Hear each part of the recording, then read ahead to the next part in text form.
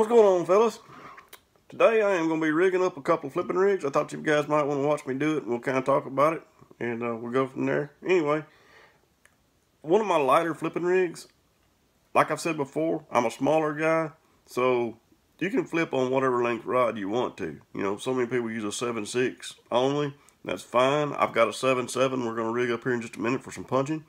But anyway, this particular rig that I'm using right here is actually, I'm using a 7-foot 844C IMX G-Loomis.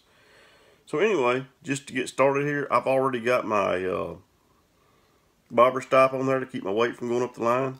I'm just going to raise it up. There's no need in me changing a bunch of stuff. Basically on this one, I'm just changing the hook. I was doing some a little bit lighter fishing the other day, and so I had a just a regular offset shank worm hook, but I'm actually going to do some fairly serious flipping tomorrow. So I'm going to keep my weight on there. The weight I've got on there is a 5/16, I believe. I'm going to leave it on, and then I'm going to tie on this straight shank. It's got the keeper on the top up there. Let's see if we can find where to put it there. You can see it right there. Anyway, I'm going to tie it on. Of course, like I said before, I'm going to use the old trusty Palomar. I've got a 7-to-1 reel. I'm putting it on a 20-pound test fluoro.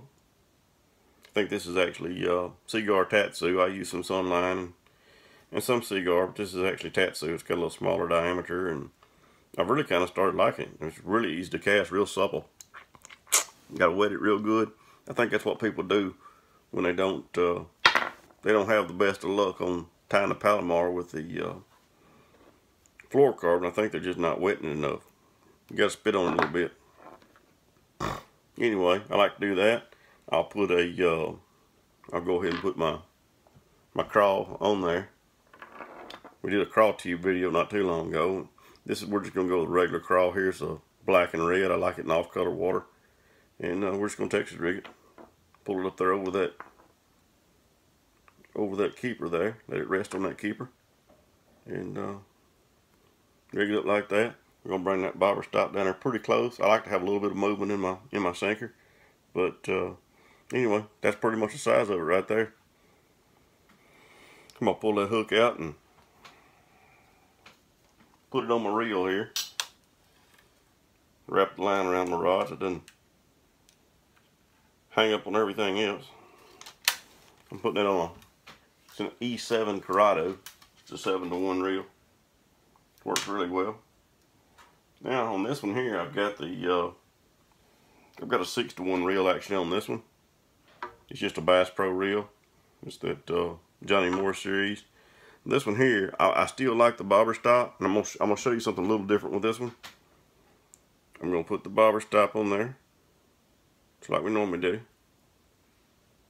just like that. We're gonna put our weight on there. If you notice, this is my punching weight. It's like 1.25 ounces, 1.5 ounces. I'm not sure, but that ought to be plenty. I like to get by with as light a weight as I can on my punching. I use a lot of 1 ounce, but that in there is definitely bigger than 1 ounce. I'm gonna say it's probably 1.5 ounces. What I'm gonna do here will be a little bit different. I'm actually gonna put another bobber stop on there and kind of protect that knot a little bit. It may be overkill, but that's what I'm gonna do. I probably should have done the other one that way too, but I forgot to. You'll put it up there like that, and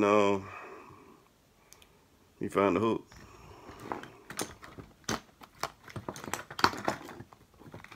Here we go.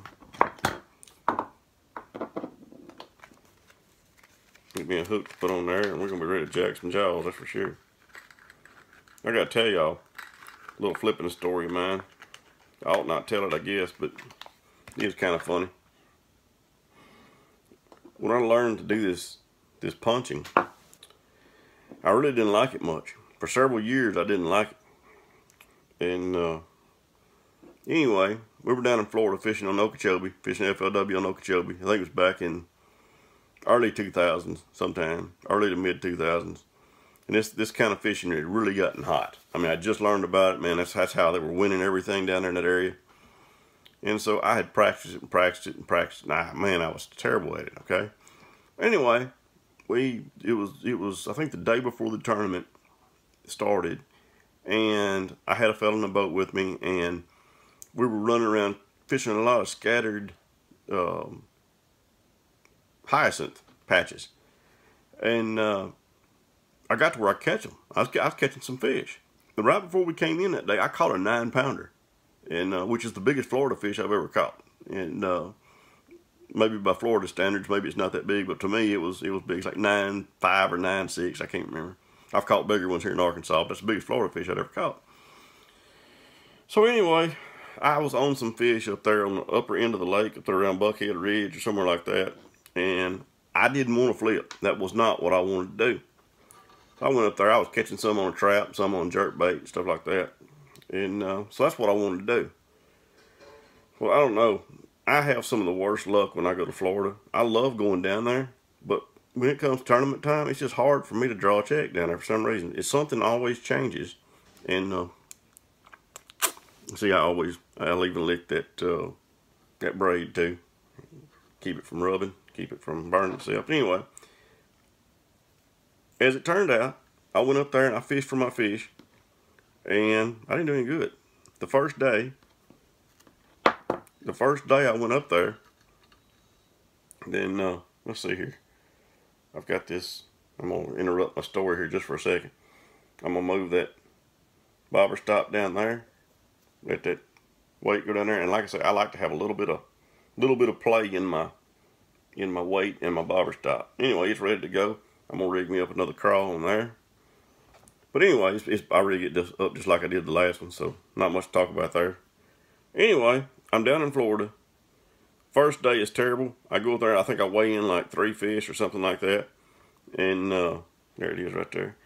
Anyway, the next day it's like I gotta go for broke. I mean, I'm nowhere close to check range. I mean, I've got like 3 fish that weigh 5 or 6 pounds. I mean, it's terrible. You know, it's horrible. If it was that good, I can't remember. It's been so many years ago. But anyway, we get out there, and that year everybody was in the monkey box area. If you're familiar with Okeechobee, you know where monkey box is.